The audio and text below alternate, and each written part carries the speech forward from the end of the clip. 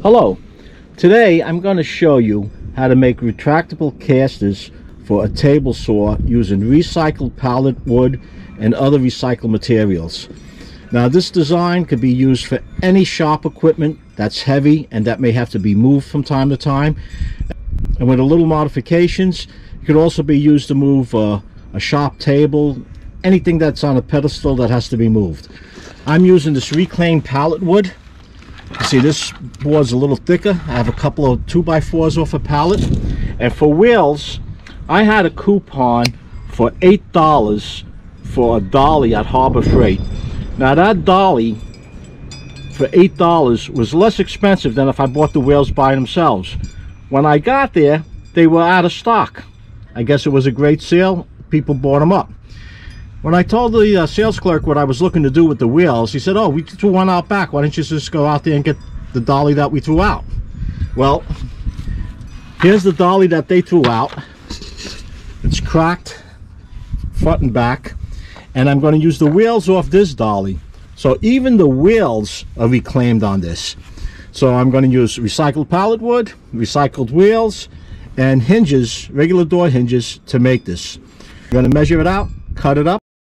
I'm not going to video measuring and cutting the wood and so on, but I will be back every time I complete a step. So sit back and enjoy. Oh, make sure to watch this video to the end to see how I incorporate this recycled tire. I had to stop a few times, and I'm going to have to go out and get the chickens now. It's getting late, but this is what I got done so far. I measured these out, the long pieces, short pieces. Just put 2 screws from each side. I screwed them in on the ends. I cut these angled pieces of wood out. They're screwed from the bottom up. They're going to hold the legs of the table saw, plus they support the corners. So all 4 corners are taken care of. The next step is going to be cutting this length of dolly to fit in here. Now this would have made it if we didn't need these supports. Another option is to put these wheels on the outside and hinge them this way, and when you need it, just push them down, something to hold it down on the outside. But I want to do it on the inside. That's how I originally planned it, and I like to go with that direction. So I'm going to cut this down to fit in here. It's got to go in between these corner pieces for the legs. Then I have to do both sides, and then I have to make a rig. These wheels are going to be in the up position like this when the table saw is down. Then I have to rig it so these wheels come down and lift the table saw up and stay in that position until I release it. So when I come back, I should have these wheels on, and I should have that rig. And make sure you watch it to the end to see how I'm going to use this tire. Once I have this done, I'll be back. Alright, this is a little update of what has to be done. This dolly had a piece that ran across, and then there was another set of wheels on this side. See it moving. The piece in the middle, if you recall, was the piece that was broken. That's what this piece is over here. I cut this piece off, and I had to cut the dolly down to fit in between these wedges. These wedges in the corner where the legs of the table saw are going to rest. And I wanted these wheels to fit in where they had enough room to spin around. This way they could go in any direction. If you go too close, you'll only be able to roll it one way. After I cut this piece off, when I hold the dolly up to the side of the new dolly, the wheels aren't touching the ground. But the thickness of the board that ran across is enough that when the wheels are pushed down, it'll raise the new dolly up just enough that it could be rolled. So what I'm doing now, I was just going to leave these on top and put a piece in the middle to make up that difference. It's adding an extra step, but what I'm going to do is take the wheels off, like I did on this board. I'm going to use this piece as a template, because on this side, the wheels were cut off. They were all the way to where my hand is located. Now they're going to be back here. And I'm going to put this little piece of wood on the bottom. So this will stay flush like this, but the wheels will be about a ½ inch lower. And when this dolly's not being used, the wheels will be up. When the dolly's being used, the wheels will be down. But this ½ inch is enough to raise it off the ground. So that's where I'm at so far.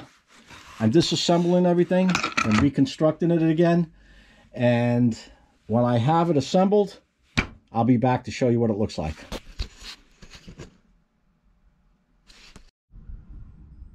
This is where that recycled tire comes in. I could have used a bungee cord, but the theme of this channel is recycle, reuse, and repurpose. So this is a strip of the inner wall of the tire.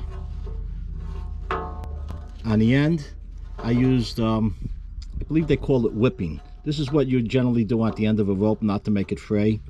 Something I learned years back in the Boy Scouts. And what I'm going to do next is cut this to length, make another loop on this side, use some of that whipping to secure the loop, and attach it to the dolly. Once it's done, I'll be back. It's all together. Other than a few minor adjustments, we're done. Let me show you what I have. This garage floor is uneven. It may be hard to get a good beat on what's going on.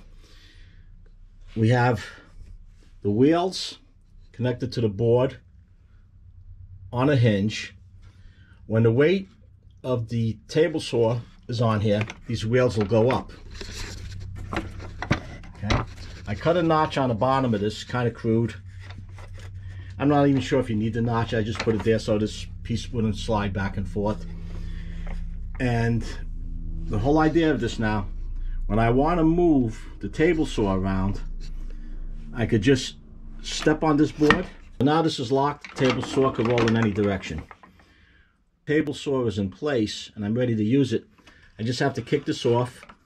The weight of the table saw will push this down. The wheels will come up and it'll lock in place.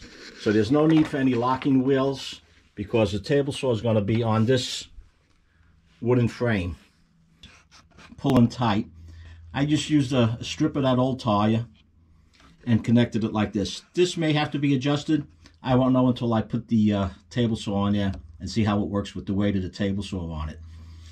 If you don't want to put a lever like this, you really don't need it. When you push this down, you can just push this over by hand or kick it with your foot. Now another option, if you didn't want to go with this lever in this direction, would be to have a board that would press down on here and under the table saw itself. But I like this option. So I have to try and get that table saw up on here. I'm by myself right now and it's pretty heavy. I'm going to see if I can get it done. If not, I'm going to have to wait until I get some help. And I'll show you the finished product and how it performs with the table saw on it. Okay, there you have it. Other than a little cleanup and I don't know, maybe give it a paint job. This table saw is about 35 years old. I built a couple of stores with this. All kinds of projects. Unfortunately, the garage I keep it in is so humid. This was never left outside. As a matter of fact, I picked up one for free that was left outside, has less rust than this. But anyway, you can see this rolls and this floor definitely isn't even. It rolls without any problem. And to release it, when you want to lock it in place, just step on it, push the lever over, and it's locked now. Now this floor's uneven. It's not the wheels that are touching. You can see it rocking. That's the unevenness of the floor. Before I put the table saw on this frame, I did oil all these wheels because it is humid in here. Who knows when I'm going to get a chance to do them again. I really don't want to have to take it off to oil the wheels. And that's about it. That's what these spots on the floor are. That finishes dripping and I finish sweeping up in here. The sawdust will clean all that up. So this is a pretty easy project to put together. I don't have measurements on it. All table saws, I don't have measurements for it. Different table saws have different diameters, and I just went by eye. I just held the pieces up, cut one. When I cut one, I measured that and cut the other one to the same size. And again, this was made out of all recycled material. The wood is from my pile of pallet wood. The wheels came off of Harbor Freight discarded dolly. The band was from an old tire, sidewall of a tire. The screws I had from another project. Oh, one thing I did have to buy were the hinges. I had a bucket of hinges, but I've used them on several projects. I didn't video them all. If you want, there's a link up above on how I put a trailer together, a boat trailer that I converted to a utility trailer using door hinges, so I can make it, so I could change it from a utility trailer to a flatbed and so on. If you're interested in seeing that video, the link is right above.